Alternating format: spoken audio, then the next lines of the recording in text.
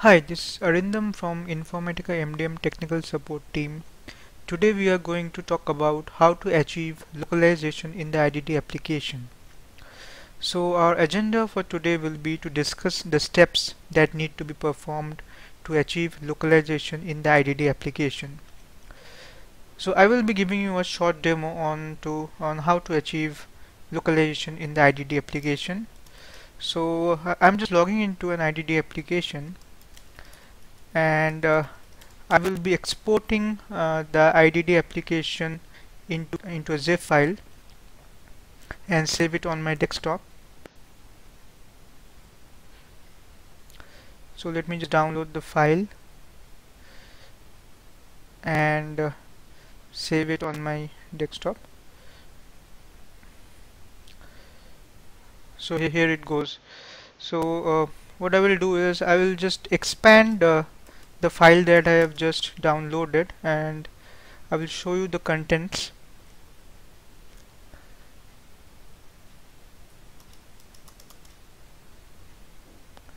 So here is a folder which contains all the files.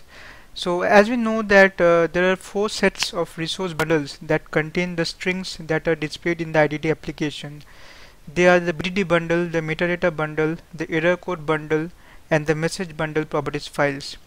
Now each set includes the default file, a placeholder English language file which can be empty, and a localized versions of the file which is not mandatory. For example, for the BDD bundle set, you would see the default BDD bundle properties and the placeholder English language file, BDD bundle underscore en.properties.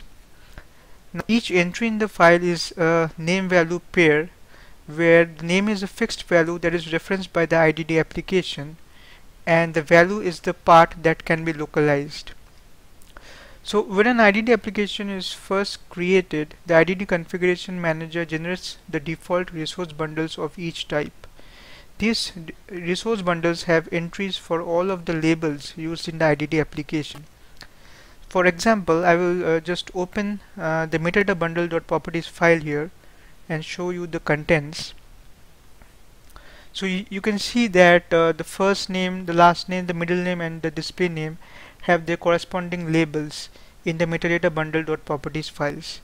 Now in order to localize these labels, what we need to do is we need to copy a resource bundle with the appropriate language code suffix and edit the labels. For example, what I have done is I have copied the metadata bundle.properties file, and I have added a suffix for the Russian language, and I have created a file called metadata bundle underscore ru.properties, as you can see here.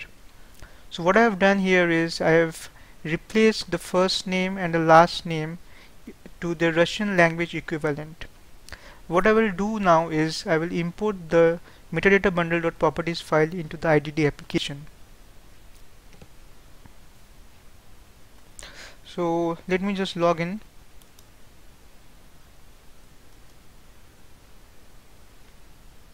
Yeah, so what I will do is I will go to import to existing IDD application, configuration type. I will choose metadata bundle. I'm browsing. I will go to the metadata bundle underscore ru.properties file. I'm just importing the file. So the file has been imported now. So let me just log in into the application.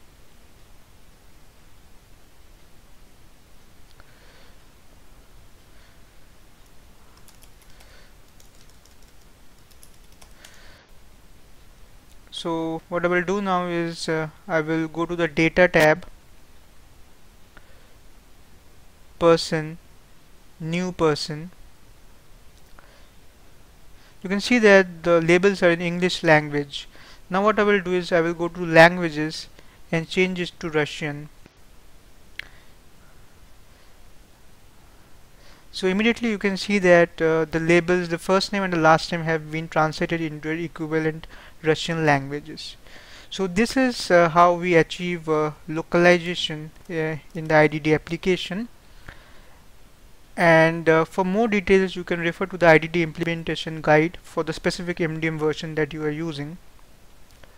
So that is all from me. We would love to hear from you. You can send us an email at supportvideos@informatica.com, or you can also tweet us at https://twitter.com/infasupport. Thanks a lot. Bye bye.